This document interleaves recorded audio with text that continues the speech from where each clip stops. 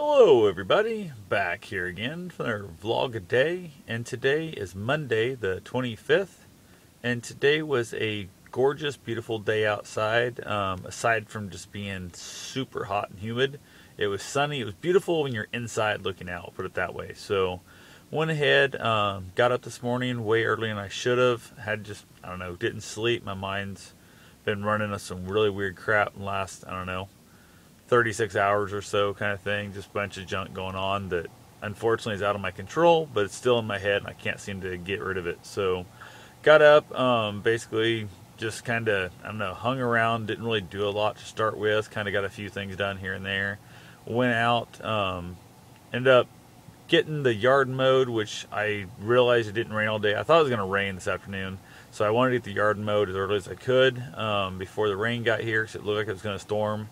And I was out mowing, grass was all wet. Mowing with the actual riding mower, the push, like my real mower, does not mow that great in wet grass. It actually doesn't mow at all in wet grass, it seems like. But I had it out there. I'd mowed with it not that long ago, so knowing the gas mower, riding mower, could knock down taller grass, wasn't as concerned about it.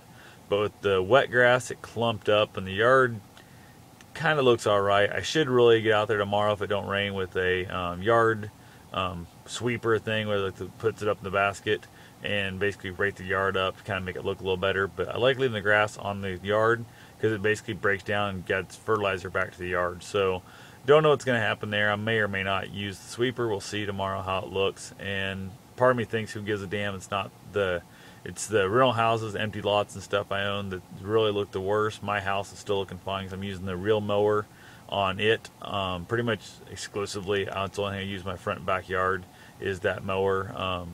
Part of the reasons I can't get the riding mower into the backyard because the fence for the dog, so it's going to be take down a bunch of fence to get a mower in there. It's not worth it to put it back up and that kind of thing. So that would be a giant pain in the butt. Ended up, like I said, got a handful of things, got back in here after getting the yard mowed. I had to go buy gas. I just kept forgetting off and on, so I ended up making an extra trip out. Went and filled the car up, filled up both gas cans, came home, filled up the mower, and just kind of was a little bit disgusted with myself because I had 3 different opportunities when I was out that I just forgot to get gas each time. So went ahead, like I said, had to make that trip back out, which I hate making dumb little trips like that out for stuff. Seems like just a waste of fuel in the car. Go get it. I would have jumped on the bike and just ran over there on the pedal bike and filled it up, threw it in the basket, and hauled it home. But it was hot enough and that I'd already kind of forgot that I didn't have gas. I already kind of had that whole mindset. Already started the mower, got it out, anything else, and really wasn't feeling the ride on the bike over and back. So said to heck with that. Did end up getting the mower. Like I said, got the yard mowed out. Turned out looking all right. Got the mower put away, got it all cleaned up and that. Just little things here and there. I also decided to take the cans and bottles back in for redemption. Had a handful of like beer bottles and stuff that was in the vehicle when I bought it, and I'd been in my garage forever, and I just realized that a few days ago. Threw them in the thing, took them all back in. I just hate having beer bottles around. I'm not a drinker at all, and it kind of bugs me there a little bit, but got that done. Went and bought some more dog food. I'm really big on the fact that the town I live in is a pretty small, little crappy town. And every once in a while, the stores, there's only one store in town that carries the dog food I use. And a lot of times they will actually run out of dog food for a handful of days.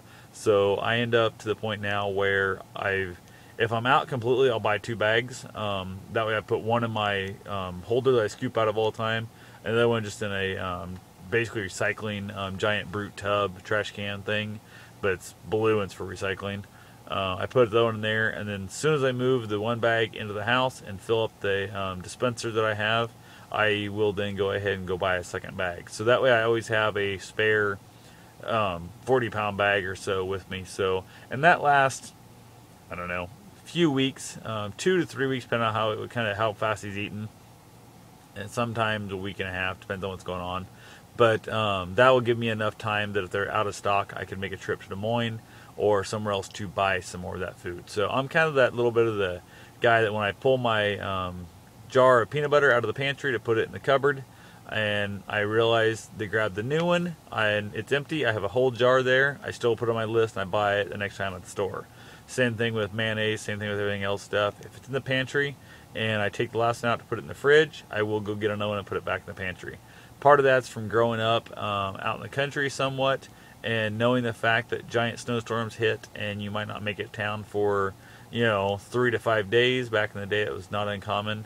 And it also comes to the fact that living out in the country, nothing pisses you off more than having to drive 30 minutes or an hour round trip kind of stuff back in just to buy eggs so you can make French toast or something stupid you want. So you definitely learn to prepare yourself for that, where here in town it could be a 15-minute round trip by the time you get to the store, pay for your stuff, get back here, but it's still a giant pain in the butt. If you have it all pre-ordered, you're basically pre-organized and ready to go, much easier way in your life. So that was the first main part of it. Then I ended up helping out. I actually went for a run, tried out the new Roughwear brand dog cooling vest for Bruce. Not sure how great it worked. He hasn't been doing a lot of really hot running this year, so we ended up knocking out 6 miles and decent little pace for trails and stuff. It's kind of a rough trail, a lot of I kept twisting my ankle, not bad enough to leave permanent injury, but enough to basically throw you off balance and really slow you down quite a bit. So that right there was going on. Got done with that, got back here at the house, had a friend of mine stop by.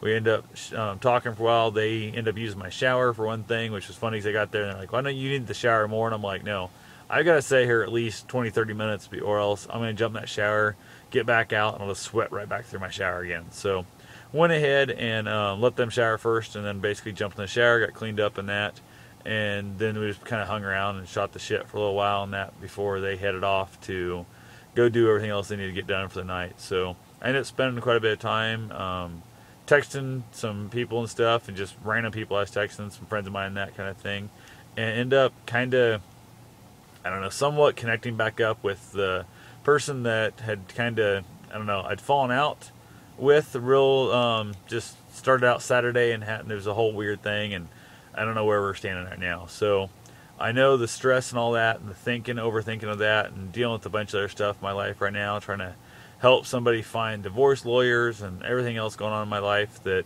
I've gave myself a splitting freaking headache, and I am super tired right now. It's a little after midnight, and I am going to crash hard. So I'm actually thinking I might go ahead and take myself a herbal sleeping pill that I have here. I have taken one so far, and it worked like a charm, so I might try it again. I don't know if you guys, any of you use this or not, but it's the 1 milligram. It's the smallest one they sell, and it seemed to help me. So probably take one of those, and I'm probably going to go ahead and cheat and take myself some ibuprofen also to try and get my head to quit hurting. Normally, I would say to hell with it and just suffer it out, and it would usually be gone in the morning, but I'm really feeling I need some more sleep than I have right now. So, oh yeah, I'm also pissed off and just distracted and lost the whole fact that my damn Garmin 310 XT running training watch will not transfer the data from the damn watch to the computer. So I had to just basically post up my little run streak thing. I posted some pictures of the watch, and for whatever damn reason, it will not transfer to my computer, and it's driving me batshit crazy. So hopefully tomorrow I'll get that figured out, what's going on there, and I will talk to you then. Have yourself a safe and wonderful day. Thanks for watching.